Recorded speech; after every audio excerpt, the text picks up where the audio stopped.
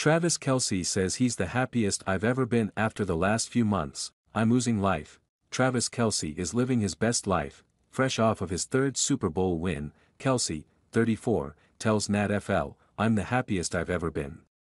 I'm a guy that some people say is glass half full, half empty, and my glass is all the way full.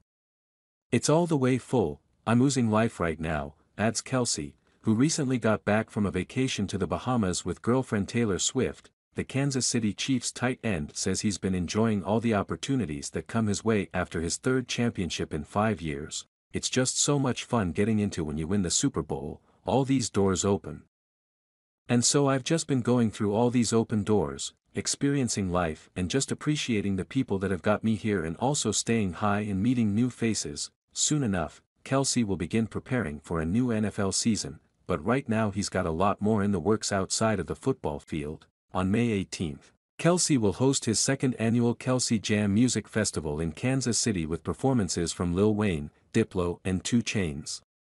What's more, production is set to begin this summer on a documentary he's co-producing about late artist Jean-Michel Basquiat, called King Pleasure, and in early 2025, Kelce and his teammate Patrick Mahomes will open a steakhouse in Kansas City called 1587 Prime, a nod to their combined jersey numbers.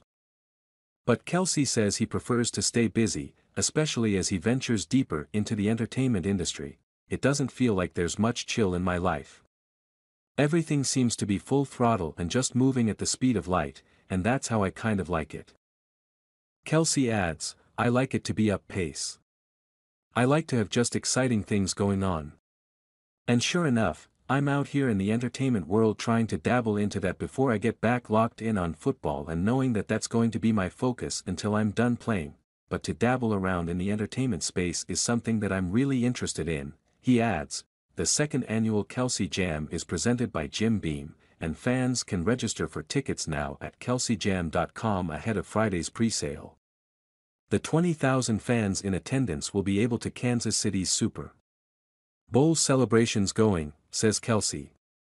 "It's just going to be an amazing opportunity to get out in front of Kansas City and just celebrate the Super Bowl win one more time." The Kelce Jam will offer more than just a star-studded lineup of performers, says the tight end. "It's not just a music festival, it's a food festival as well," he tells NatFL. "The event will have a bunch of Kansas City's best local spots as well as Wingstop, Uncrustables and Uber Eats options. Making sure that nobody leaves hungry," Kelce adds, "It's just such a cool experience to be able to do this for Kansas City and to see Kansas City coming out and wanting to do this with me as well. I'm just so grateful."